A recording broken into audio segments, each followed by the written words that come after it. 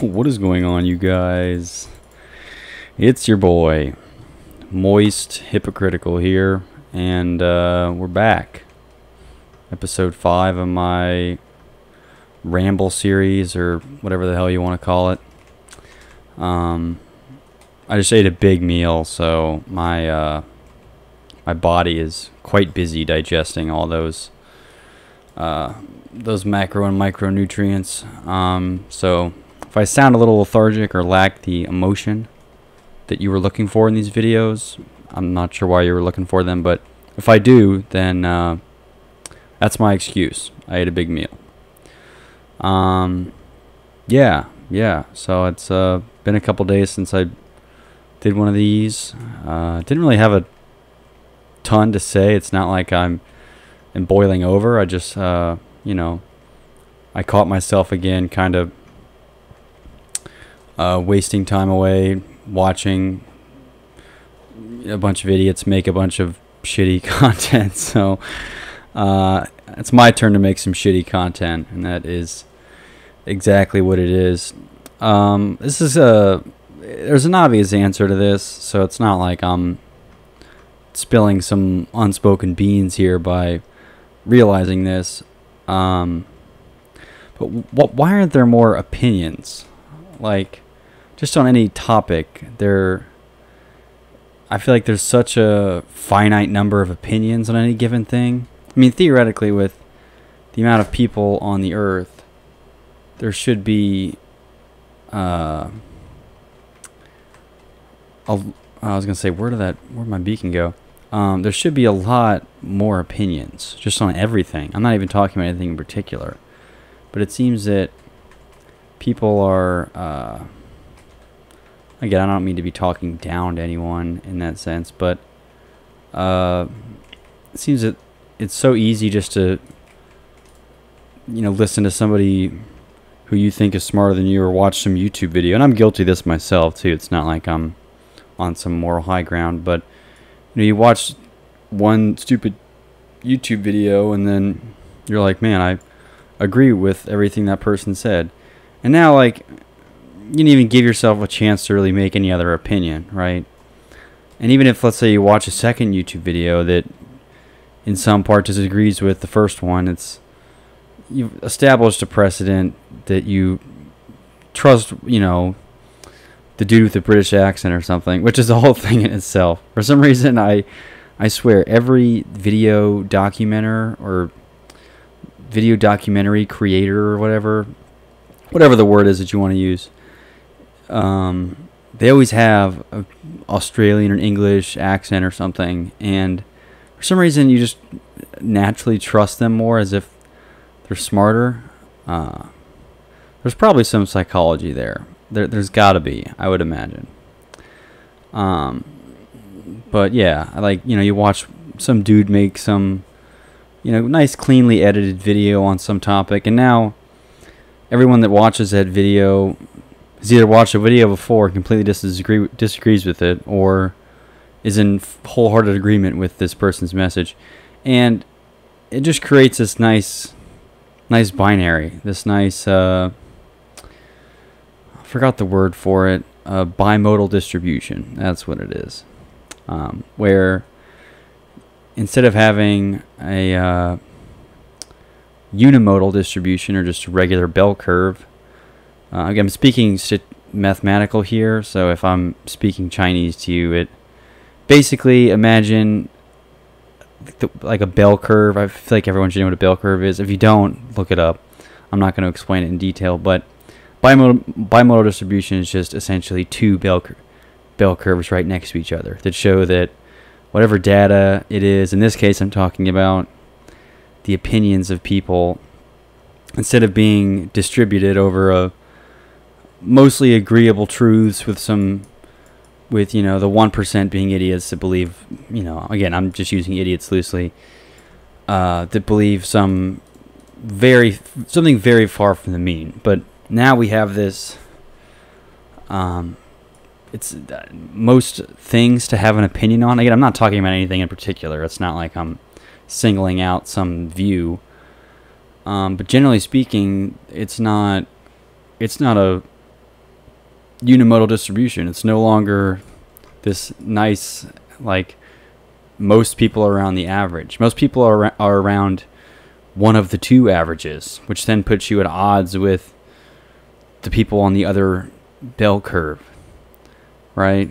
And then, you know, that just kind of leads to a bunch of people arguing about God knows what, instead of I don't know, people having some nice friendly discourse. Because I think it's at the top of one hill, it's harder to sympathize with people on the other side. Just like if you took two people on completely opposite ends of the bell curve and like had them talk to one another like, this guy's an idiot, right? They would say that about each other.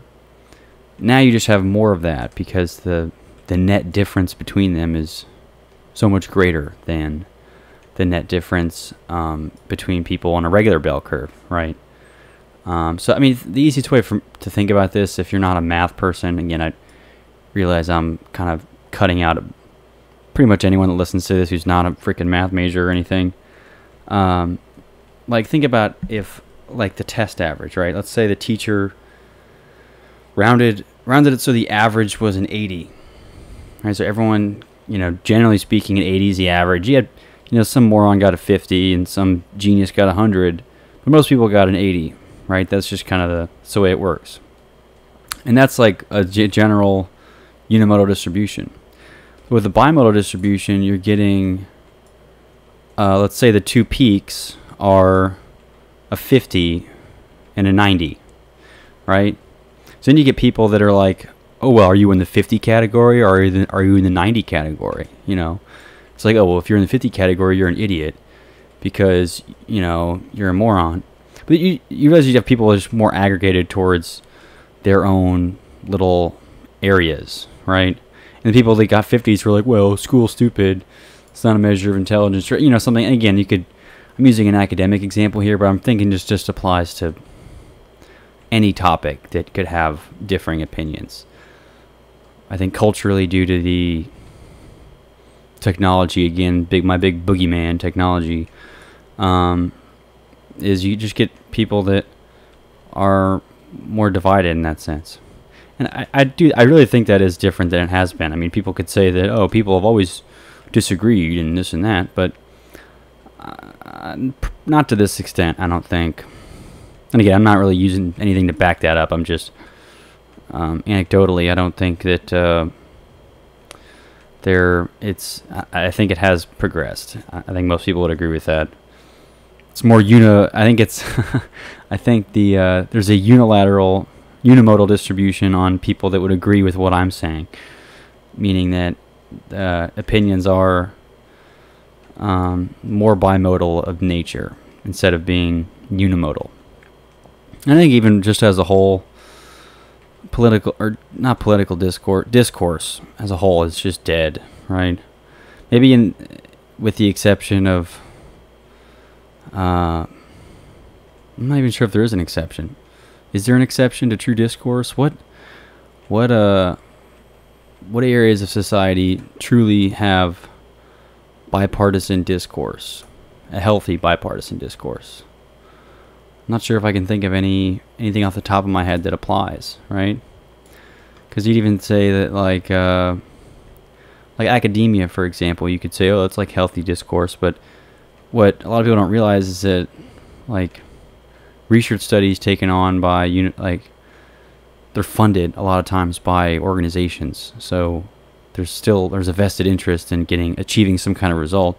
And one thing about being good at math is you can fuck with it a little bit to get results that you want. You know, there's this whole concept of p-hacking to achieve results that you're looking for, right? And I think especially if some company or some entity or whatnot is seeking a certain result to support, I would think it would be the context of a marketing claim. So let's say you have some new drug, it's a pharmaceutical company. You want studies that support whatever claim that is. Because I know, like, one example that's common is that the there was like a study done on chocolate. And I don't think a chocolate company was the one that like was advocating for it. I just think it was a study done on chocolate. But they like didn't account for any other factors. They just had like people that ate chocolate regularly and people that didn't. And it was like a specific type of chocolate. It was like a high cacao, so essentially low sugar. It wasn't, milk chocolate. It was, it's 80% sugar. But they were accounting for all these different variables, like 20 variables, like blood glucose level, cholesterol, this, that, stress. They had like 40 variables, right? And I think for most of the variables, there was like nothing, there's nothing interesting to say about it. So they just like didn't include any of those. But then they like found, interesting. Like there's this statistically significant decrease in cortisol or something. I don't know. And like, and then they can, publish a BuzzFeed article saying about how chocolate, is the key to a stress-free life. When it's like, okay, well, you took something that was the slightest bit, it's still, in my mind, entirely gray, right? It's something, a fact, quote, that is entirely gray and colored it white, which, from a journalism's perspective, should be the cardinal sin, right? Something's in a gray area, it should remain in a gray area, because it's just not good practice to just extrapolate black and white results from gray inferences. And ultimately, the unsatisfactory truth about pretty much everything is that it's all gray, right? You live in a gray world. Nothing's black and white. Very few. I mean, the law of thermodynamics, I would say, is pretty black and white, right? So it's not like, there's too much gray area there. But generally speaking, there's a hell of a lot more gray than anything else. And a gray, I'm just referring to anything that doesn't have a concrete solution. So again, yeah, maybe like in this one study, chocolate improved the, a certain type of cholesterol or something in one of the study groups. Again, how significant of a finding is that, right? In the grand scheme of the whole study, right? Your 40 other variables either got worse or didn't do anything. So then, are you just going to ignore all those and then just account for the very basic ones? The other thing to do is there's an amount of correlation with there's an amount of correlation. So think about two variables, two things are there's a 5% correlation or something. I'm just going to use an arbitrary number because I don't know the exact amount of it, but essentially you can continue taking measurements on something, or be tracking measurements on something, and then the moment you see it reaches that statistically significant threshold, whatever it's 5% or 8% or whatever it is, you can then claim it as a statistically significant finding, right? And it's called p-hacking. P being this amount that is statistically significant, which, if you think about it, it's okay, so you're just kind of waiting until you get a certain result and then stopping the study, right? Or just continuing the study until you get a certain result. It's not a genuine science thing. Right? Why is that? Doesn't that go against science? And so it's sobering in some sense to realize that even, science doesn't lie. It's well, scientists are humans and humans lie all the time. So it's not as objective as we want to be with science. Sometimes it isn't quite as satisfying as we'd like. I just think that that's a fact that a lot of people don't realize, is that there's even like the backed by science claims aren't foolproof, because there's ways around it. And if the hot dog industry is paying that much for a study on hot dogs, I'm sure they could find some metric that people that ate hot dogs are better at. And again, better being, kind of a big gray block. But in some ways it just makes you lose faith in everything. So it's certainly not a good thing to apply to everything. You gotta believe or stand by or live by some amount of universal truth. So it's not, it's certainly not healthy to, well, everything's fucking wrong, so I fucking, there's some more optimism that you should have, I think. I guess, well, I'm looking at my note here, and of course it is, it's like I have it on here as like the death of art. So, again, not a very optimistic thing. I don't know why that's, these are the themes that circulate around in my head, is mostly cynical or kind of not optimistic things. I guess it just tends to be, I try to be as honest with my hypothetical audience, and just with myself as a whole, more importantly. And honest truths tend to be a lot less fun or interesting to talk about and think about than falsehoods or problems, right? So I think it's just as the problem solver in me always likes tackling problems and things versus like rejoicing. I mean, how boring would content be if it was all just like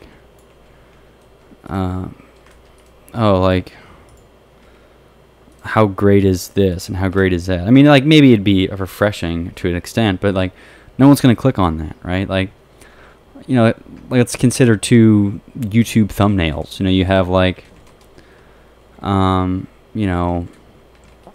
got to put a big company in the name because that's a big thing, or a big person. So like Elon Musk is addicted to porn or something like that. I mean, I don't know. Like, again, you could just make something up.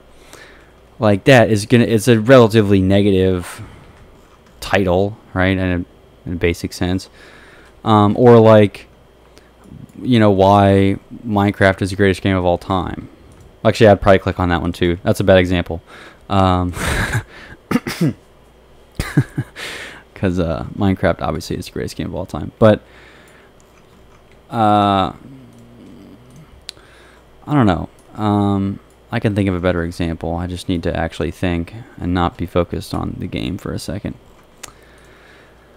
Versus like, life is a miracle or something. Maybe that's also just as catchy. Maybe I'm being too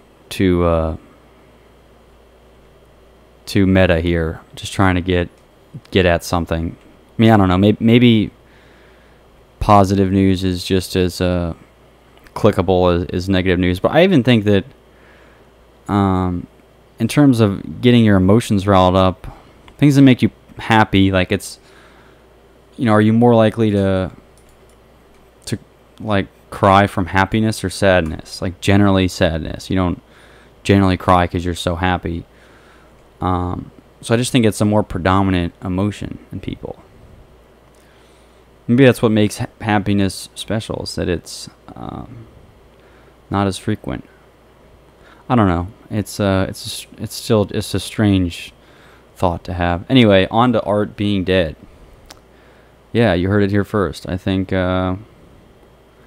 just modern, even just creativity is now replaced with this commercializability, right? So you only really see like independent artists that produce anything real original. Generally, everything is so neoliberalized to the max that it either has corporate backing and is a cesspool of garbage, or you know, it has no money and it's just some dude making stuff in his basement.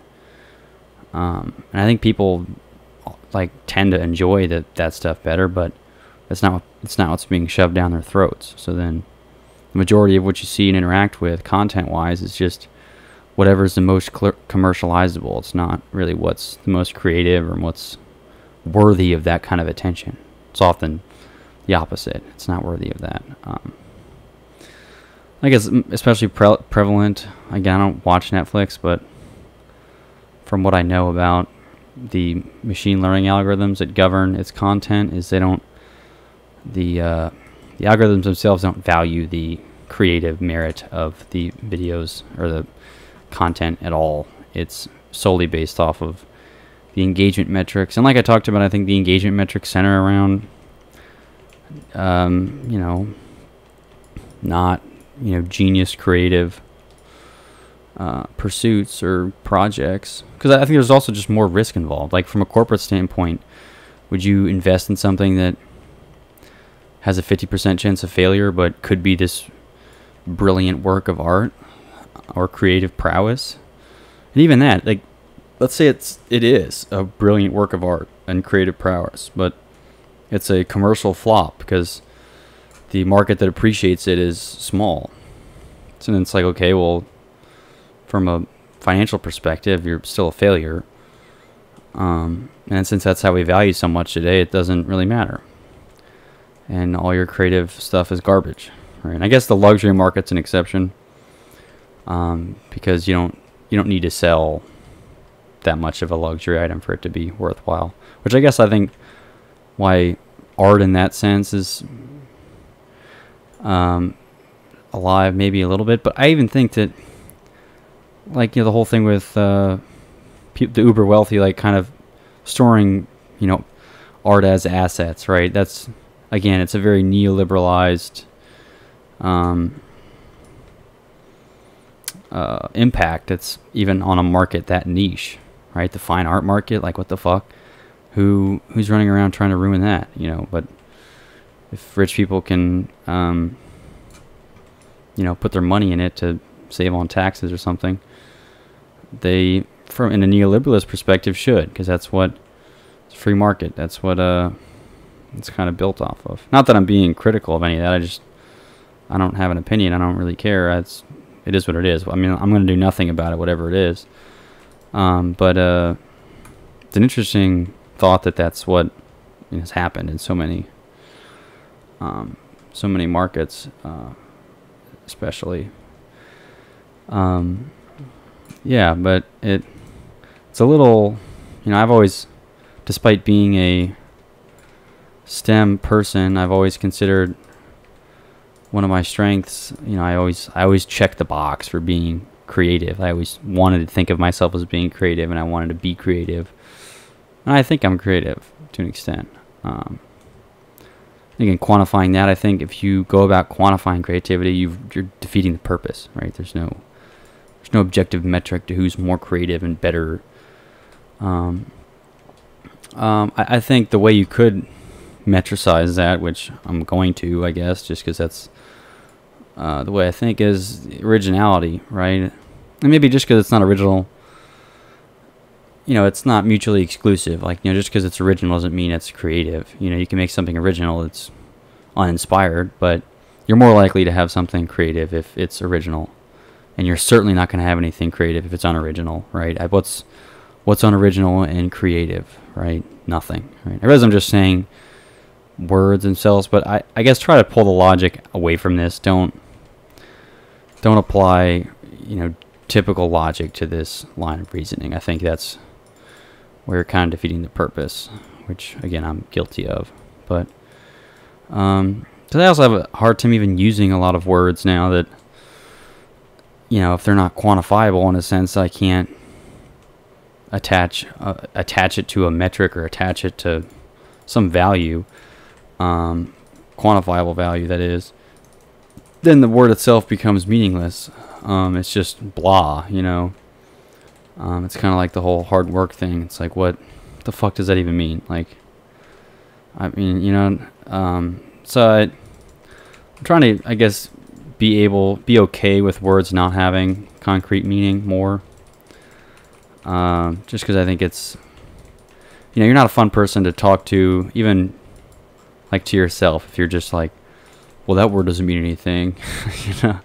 Because I get in these thoughts and I'm like, well, none of these words actually, I'm not able to quantify that. I think if you over logic everything and think purely in terms of logic and use, mathematical induction really in your line of thinking, it's you're naturally going to arrive at this uber cynical, very nihilistic perspective, which maybe you're right, but like, what's the point? You might, like, you'd be better off being wrong, right? I think I touched on this before about the ignorance versus the being right. What's the cost of really being right all the time about X, Y, or Z, right? You'd be better off just accepting it as a absurdity, or which again isn't really wrong either. You're just kind of accepting that it's not worth talking about, or just kind of letting it be gray. Because as much as it's satisfying to get to pull black and white out of gray and hypothesize black and white from gray, it's all gray. So like, you're not really coming up with anything spectacular and being, just guessing. Like, your guess is no better than someone who took a random guess, right? So, oh, that's frustrating. 16 blocks short. Yeah, but I don't know. There's just a lot of holes you can run into, kind of letting logic always run the ship.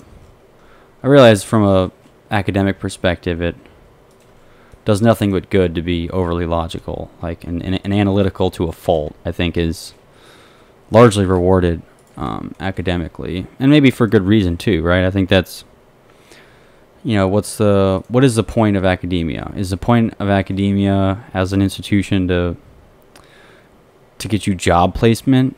Not necessarily. I think it's to further the knowledge of human existence. So that is mainly in the lines of theoretical concepts, right? So I think people that, like, oh, these stupid institutions don't educate our children on useful topics. Well, it's like, well, and by design, I'm not sure that that was their like point, right? And it's changed, I think, since the onset. But originally, these institutions were solely designed for research, theoretical research that you're never going to see anything out of, really, as a normal person, right?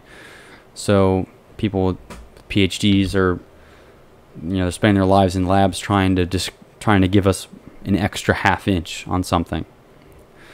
And people think it's like, oh, well, you should be able to, make a sales call and, understand business. It's like very, very, very separate institutions, academia and business. And we live and work in a world of business, but we educate and further our knowledge as the human race in an academic setting. So I think it's just as naive to say, oh, college is for idiots. Okay, from a business lens, yeah, it is. But ultimately, like, what you see in business is precursed in academia, right? So the breakthroughs in artificial intelligence and machine learning, only because that's kind of what I'm in class right now with, really. That was academic research done 50 years ago that has slowly evolved, and with each incremental step, and then eventually we get these you get business application, right? But it takes a long time for that to fester, and generally it's not as it's not rewarding, like, to even financially, like PhD in math or something. You're going to be working in these theoretical math concepts, and you're not going to be making any money. I think you make more with like a bachelor's degree and working for a company than you would in academia you know, in isolation. But I think there's value in both. I think it's again, I think it's naive to be on either side of it. You know, it being useless. Really, you know, it depends on what you want to do. And then the issue is that people don't know what they want to do, right? So they kind of max out their academia tree. Unbeknownst to them is that they don't, you know, they're business oriented. So, you know, business oriented to me is about skills, applicable skills, day-to-day skills, whereas a future in academia should be reasoning and analysis and, you know, to a certain extent, kind of the overthinking, right, of everything, and you know, drawing conclusions from data and trying to come up with new stuff, right? But I think it gets so easily conflated when you have business heads that, you know, you're not learning anything practical. No, I'm not. That's not the point. That's not what it was like. It wasn't structured to do that, right? I mean, we can try to adjust it, and to a certain extent, it has. I mean, I think there's a lot more academic institutions, or a lot more of academia as a whole has transitioned to trying to make people job ready and market ready, and they've done a pretty good job. I still don't think it's a waste. But again, the crux of its purpose from the onset is it wasn't designed for that. So I think people misinterpret that. I'm not sure how I got from art to here. Yeah, I honestly have no idea how I got from art to here. But it's still an interesting kind of conversation. And again, I don't ever want to be proposing answers. I think operating in the gray is a very safe way to be, but it is to some extent just dangerous not really having any, you know, because think about if all your opinions are just in the middle, this nebulous middle area, then you believe in nothing as soon as you'll believe in everything, right? So it's like you're, you know, that's kind of just as stupid as having some far-reaching beliefs. So at some point you have to draw a line somewhere, and I think you don't really have to draw it. There's not really a rush to. I mean, in terms of your lifelong beliefs, there's no rush to draw a line at certain beliefs that you have and don't. But at some point, you got to sell out and believe in something. Sorry, I'm trying to think about what I want here.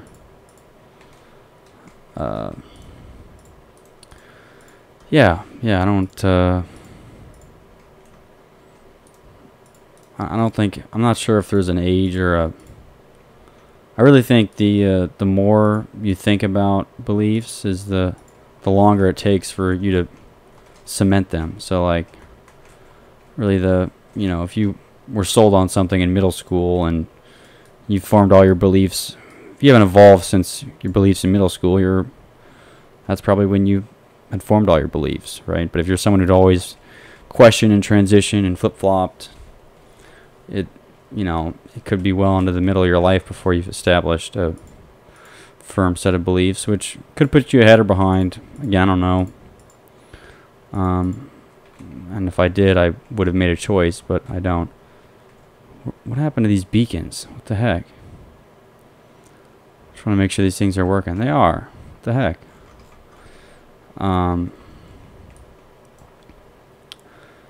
There you go. Okay. Yeah, so anyway, art is dead. I think creativity is not rewarded, at least in the mass market landscape that regular or other content is being rewarded at now. There's really no premium on things that are original, which is a little sad, but that's the way it is. Nothing I'm going to do about it. So there's not a whole lot to do about complaining. A commenter, I'm just going to leave them anonymous, but a commenter Suggested didn't really suggest this. I'm just kind of pulling this based off of what they mentioned. I talked about hard work being a pet peeve of mine, right? And then they kind of brought up, at least they've added the word, the hustle word, which is a word thrown around a lot. And I guess I'll just kind of give my general opinions as it relates to that. And I'll start off by saying I put them in different categories, fundamentally, right? So, you know, claiming as a hard worker and like hustling is two very different things, right? First, I think as a descriptor, I think if you know, are talking about somebody and say, oh, they're a hustler, right? To me, that means something way different than they're a hard worker. Totally different. One I view as an insult. One I just view as a trait. You know, it could be favorable depending on, you know, what you're looking to get out of this person, or, you know, what their relationship is to you. It could be a good or a bad thing, being a hustler. Hustler to me, and again, I'm just being totally generic as hell with this too, is someone that just that values a product of their efforts, you know, at such a premium that they don't clock out, and I guess a very basic way of putting it, which again has its benefits, I suppose. I see people in there's industries that reward hustling to like a lot, right? So investment banking is one that comes to mind, to a certain extent. Technology careers, I don't know why I brought this to careers. That's just where my head went with this immediately. But I guess depending on what you're doing with your life, hustling is a very, again, I'm just kind of use the definition that kind of pops in your head, which you think about it, is rewarding in a lot of those cases. But there's even more occupations that is really pointless to have any kind of hustle, right? Like, think about like a teacher, right? It's like you're paid like no amount of like, yeah, you can make work ahead or something, but being on the clock all the time and like hustling, like what does it even look like as a teacher? And like, why would you want that? So, this is, you know, another way to kind of look at it. But you know, there's certainly a lot of occupations I think it does reward you. But it's also just, it's dangerous in some ways, that you, it often becomes such a pivotal focus, the hustling mentality of it, that lose sight of the bigger picture a lot easier, I think. And again, I don't really know if I want to get any more descriptive than that, only because I'm not feeling super inspired on what else to say with hustling. Yeah, it certainly doesn't, as a self-proclaimed creative, certainly doesn't do you any favors to be a hustler, because creativity comes from leisure. That's kind of the basis of it, right? So art began as a leisure activity. It's still a leisurely activity. And making it into a hustling effort, like in terms of maximizing the amount of things that you're producing, is kind of a stupid thing, right? Like how's that going to help you? So I suppose that's one way I see hustle as it relates to creative pursuits. I don't know, like, I guess this brings into question, are there like the different types of people? Like, you see people that are left-brained and right-brained, and again, I think assigning any kind of binary is really stupid. You could say that maybe you're more leaning towards one way than the other, or perhaps are just balanced, right? I mean, am I right-brained or left-brained? It's okay, well, I'm good at math. I like the challenge of math, but if you ask me what I'd like to do every day, it'd be something that doesn't involve math, right? So like maybe I think like right brain, but my desires are left brain. And again, I don't even know if I've mixed up the brains. I don't really know. I don't really care. I generally don't subscribe to stuff like that just because I think it's reductive. I mean, I think we should just, instead of trying to make these labels and everything, like, oh, extrovert, I'm a 40% extrovert. Like, just accept that humans are incredibly complex, more complex than your brain is going to be able to self-aware, wrap itself around. And just accept that there's too many things for you to account for, and putting them into buckets isn't really going to do you any favors. And I guess this gets on one of my ultimate. If you know me, you know I hate this. A certain subset of not my audience, because my audience doesn't exist, but people would hate me for this opinion. But that's the point of me doing this, is to get some real haters in here. Astrology is a complete and utter waste of time. Like, and again, I think it just comes back to this idea that we want to feel like we have a sense of control, or are smart, or like know things about the universe, or have some cosmic awareness, or some spiritual. No, and unless there is, no. Like, it's, assuming some alignment of stars has any bearing on your quirkiness, like, you're an idiot. Like, you're grasping at straws to have some kind of personality. Just don't. Why are you relying on something like that? Like, you can, even if you don't have a personality and you have to try to create something out of nothing, like, you look like the biggest idiot trying to do so out of the stars, right? Giant balls of gas, light years away.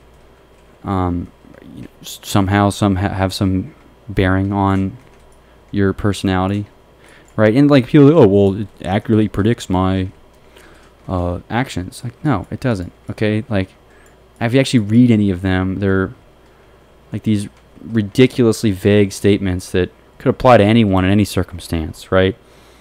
Like, you'll learn something new today. It's like, probably. I mean, I don't know. Like, now that you tell me that, I could convince myself that I've learned something new, even if I didn't. Or say, like, it does absolutely no good.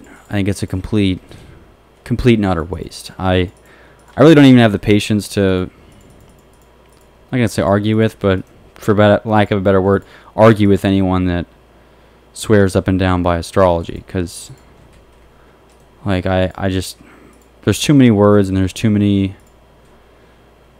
things I could say that it just go against their point. I think even if, like, somebody were to disagree with me on that and say that there's some truth to it, or some greater cosmic truth, they're not thinking, I'm not saying it's all bad, but they don't think with any amount of logic, right? So if you can accept that you believe completely irrationally, your beliefs are irrational, not to say it's worse than being rational, for the most part, it's generally more accepted for you to be a rational thinker. But if you can accept that your thoughts and ideas on these are irrational, then again, we shouldn't be having an argument. But then I can respect your beliefs in saying that, because you know that there is no bearing on which you're actually believing this, right? But no one to any extent is rewarded for thinking irrationally, right?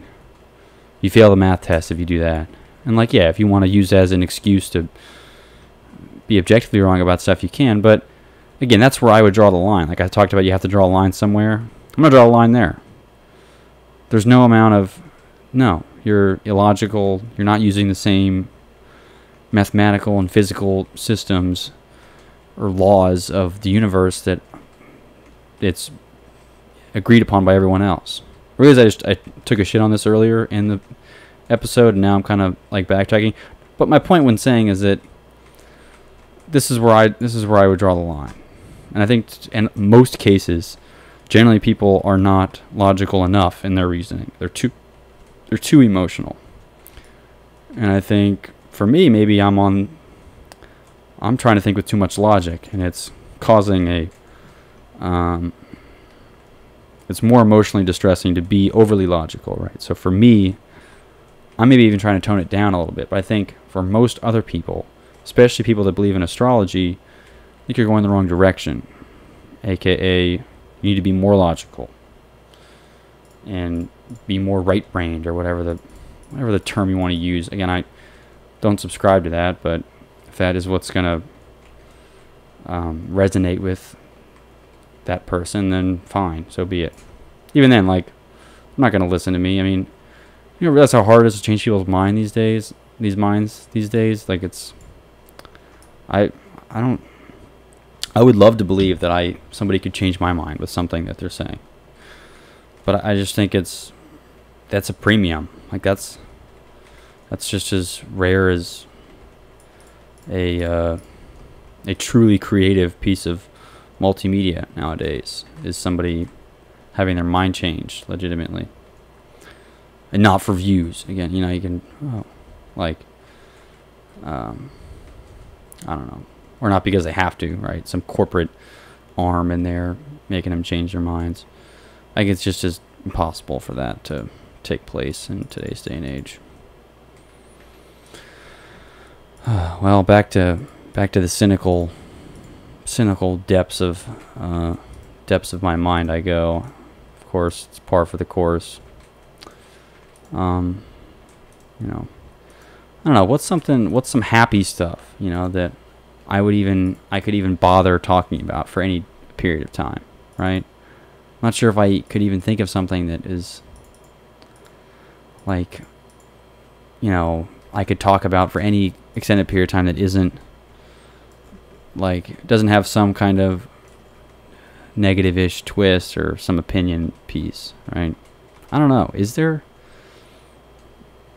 Leave a comment if you're watching at the 47th minute and you're inclined to give me something more optimistic. Again, happy is kind of a pathetic word to use there, but it's all I have, really. You know, what is there to look forward to? I guess advancements in technology and medicine. I guess medicine's probably a more optimistic foresight than technology. I mean, you see advancements in technology the last 10 years. I view that mostly negative, right? But I would think curing illnesses is mostly a good thing. You know, unless you subscribe to the belief that, you know, it's, you know, the Darwinist ideology, which, again, maybe, I don't know, has merit, but is generally frowned upon by most people just because it's, you know, twisted. You know, same with the whole, like, euthanasia thing, which, again, I respect all beliefs. So if that's something that, you know, I'm sure you could form an argument for pretty much anything these days, and it'd be reasonable, but generally it's frowned upon. So there's not really, you either have to go Alex Jones level of conspiracy theory and just accept that you're a maniac and everyone's going to hate you to publicly support an ideology like that, or you just you know, vehemently oppose it and everyone claps and cheers, you know, or you do a sensible thing and just kind of say nothing, which for some, I guess, is a just as powerful a statement as doing something, right? Which blows my mind. Like, really, like, you're gonna shame not having an opinion on something now? Like, somebody just wants to stay out of it. Like, now it's political to have no opinion. There's a lot of backwards logic there.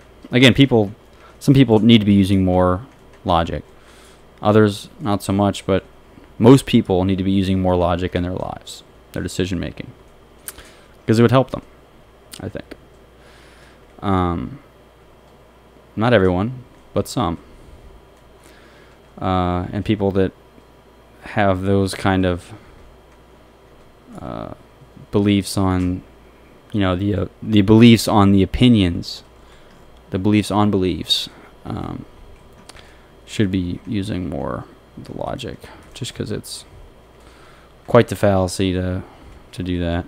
I never understood either, like again, this is probably too political for my taste, but the cancel culture type, where it doesn't make sense. Like I thought making mistakes and learning from them was a good thing, right? And it's like, isn't it the mantra, like, innocent until proven guilty? That seems to be lost in the sentiment there, right? And as well as like learning from mistakes. Like, I don't know if there's a cancellation policy for people in public. There should also be like a reinstation policy, right? So it's like you get assigned reparations by your cancelers, and then you can rejoin later with, everyone's kind of forgiven you and you've accepted that you're able to move on and learn. But like, that doesn't happen. A lot of people, I think I learned this, I learned this today. What'd you learn today? Such a Scorpio. I learned something today. I don't even know I don't know what I am. But in ancient Greece, when I think it was ancient Greece or Rome or something. Again, I must have not learned it that well because I can't even recall it properly. But when they would excommunicate is where that started, where like the cancellations, that's where like it was kind of founded in. Like, you'd publicly cancel someone. It was really, in those days, it was excommunication. So they were banished from the city. And they actually, like, they made it 10 years. After 10 years, you would come back and they would pretend like nothing happened, right? So if you did something, let's say you believed in the wrong three-headed god or something, or whatever it was they banished you for back then, or you ate a grape or fucked your neighbor or something, whatever it is that got you in trouble, you kind of were banned or banished from the community for 10 years. And then when you got back, it was like, you're good. You've paid your dues. No one's mad at you anymore. But there's no real sort of reparations policy for getting canceled now. Like, if someone screamed the N-word, is there a way for them to kind of work back in at some point, or are they just kind of, out for life? Is it a form of suicide, really? Social suicide. Interesting thought. I think I could definitely dive deeper on something like that. I'll do that for another time, just because it's sensitive. At some point here, I'm going to run out of mild topics to talk about and be forced to get edgier. So you can buckle up for that. You can provoke me too if you want to leave a leave a comment that I could run with there as well. I'm really apathetic towards the whole thing. There's not. I mean, I'm not here to impress anyone with my Minecraft or my commentary skills, for that matter. But if I'm doing this more for me than for anyone else. I don't really care if anyone watches this.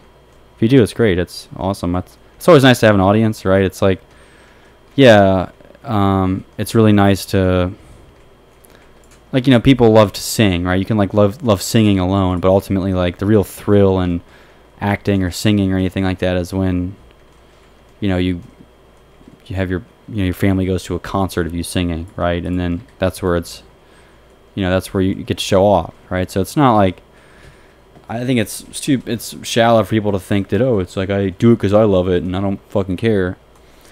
Fair, like, to an extent that might be true, but ultimately with an audience, things tend to be more rewarding, at least internally. Whether they should be or not, they are. And same with something like this. Like, yeah, I'm obviously I'm letting people watch it. It's public. I don't care. And it's be fun if people watch it, but if they don't, it's whatever. It's less stakes if I decide I don't want to do it anymore, which is good. But it is more fun to do things with an audience, and I think people can't ignore that when they're talking about why they do certain things. Oh, I don't do it for this or that. It's like, probably, maybe not primarily, but there's never one variable with anything. It's always like 100. So, anytime anyone's ever assigning one variable to something, or it's, I only do this because it's this XYZ, it's like, okay, you're a liar. nobody only does it for one variable. There's always a bunch of things at play, at least for anyone that decides to use the logic piece of their brain, which maybe is less people than I think. I don't know. I'm more hopeful than that. Let's take a nice aerial view of, oh my god, nice aerial view of my abomination here. I'm not totally sure what to do with the grass, honestly. It looks kind of, I like the green. The greens mesh pretty well. But I'm not totally sure what to do. I do like the beacons. I think the beacons was a nice touch. Maybe they should be light blue. I don't know. I'll figure it out next time.